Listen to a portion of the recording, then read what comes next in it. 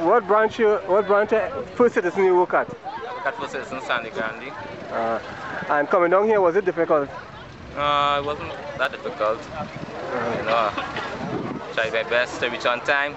Tried to prepare before the race. Reach a little late, but nevertheless, I did my best. So, I mean, you seem to be a new find for FCB because because they had a runner called Joel Barrett who won the event for 3 years, up to 2005, I think. After that, they haven't won anything.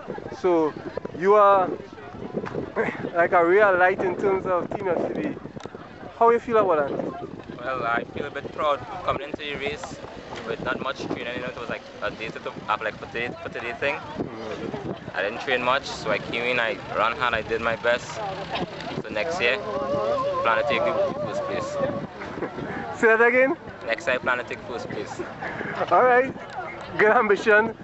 Are you familiar with on uneven terrain that you would expect in the hollows next week? I'm not familiar with any of the courses.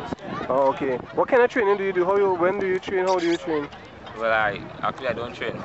Sport that I really play is football. Okay.